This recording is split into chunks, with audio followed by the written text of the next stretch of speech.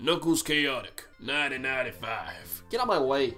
Sonic Crackers became this, Knuckles Chaotic. Sadly, this game was rushed out for the Sega 32X, an adapter that was designed to try and keep the Mega Drive, Genesis, alive! It featured 7 playable characters from Knuckles and Mighty to new characters like Espio, Vector, Charmy, Heavy, and Bomb. 2 characters we never see again. The game is on the list of most wanted Sonic games in the collection, even though you can play it on an emulator, and it's crap. Tails Sky Patrol, 1995. Tails kept the Game Gear alive with Tails Sky Patrol, a game that featured Tails flying non-stop throwing a ring at bad guys. The villain was some witch who we never see again, still, we should add her to the family tree. It is considered one of the worst Sonic games ever made. Tails Adventure, 1995. Tails got his 3rd game, titled Tails Adventure, and it was the first Sonic game to mix platforming with RPG elements. It was well received, making us wonder if Sega will produce a sequel for the 3DS. Sonic Labyrinth, 1995. Sonic continued to spew out more Game Gear titles with the awful Sonic Labyrinth. The game strips away everything that makes Sonic great. The speed, the loops, the fun. While it's considered the worst Sonic game ever, there are fans that actually like this game. Sonic Compilation, 1995. Sonic 1, 2, and Bean Mean Machine were released onto one cartridge. Makes you wonder why Sonic 3 and Knuckles had to be split into 2, considering this cartridge is pretty much the same size. Sonic the Movie, 1996. Sonic had 2 anime specials that got combined into one animated movie. The movie involved Sonic and Tails having to stop a generator from exploding, only to find out it's a ploy to take Sonic's data and make Metal Sonic. It was a fun movie and considered the best Sonic anime, with lots of fans wanting a new series based off this film. It got a release in 1999 in US and UK. Sonic the Fighters, 1996. Sonic zoomed back to the arcades with a fighting game that had a stupid plot. You see, Tails built a spaceship to fly to the Death Egg, but made it only 1-seater. So now everyone decides to fight each other so they can be the one to take down Robotnik. It featured many recognizable characters and even 2 new faces such as Bean and Bark. Sega stopped the game being released for the Sega Saturn as they didn't want to see their mascot get beaten up. Sonic 3D Flicky's Island, 1996. Sonic ended his time on the Mega Drive with Sonic 3D. Although the game isn't really 3D, it's just viewed from an isometric perspective. Fans complained that it was too slow, but the soundtrack was praised as being some of the best Sonic music ever. It was re-released for the Sega Saturn and was criticized for long loading times and no save feature. Sonic Schoolhouse, 1996. Sonic Randoms return with Sonic Schoolhouse, which was an educational game for the PC. It teaches you maths, reading, and spelling, with Sonic acting as your guide with his weird sounding voice that makes you want to kill a bunch of gorillas. Every time you answer a question, you get another gumball. Sonic Blast, 1996. Sonic Blast was Sonic's final Game Gear adventure, and Sonic and Knuckles became pre-rendered graphics, which, for an 8-byte system, is very impressive.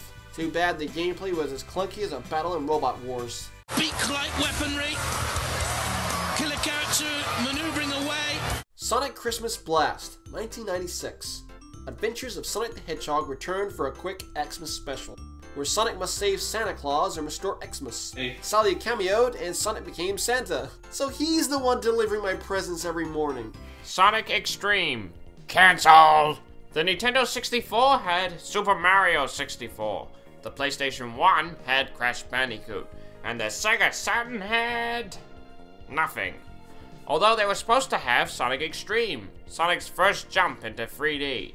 It was to feature 4 playable characters, including a new female lead called Tiara, who would have starred in 2D stages. The game went through years of development hell, and even caused the co-director to fall ill to pneumonia. In the end, the project was cancelled and Sonic 3D was re-released instead. Websites such as Destructoid and Games Radar have speculated that the game could have been a source of inspiration for future games such as Super Mario Galaxy. But come on, Shigeru Miyamoto would never admit he got inspired by anything.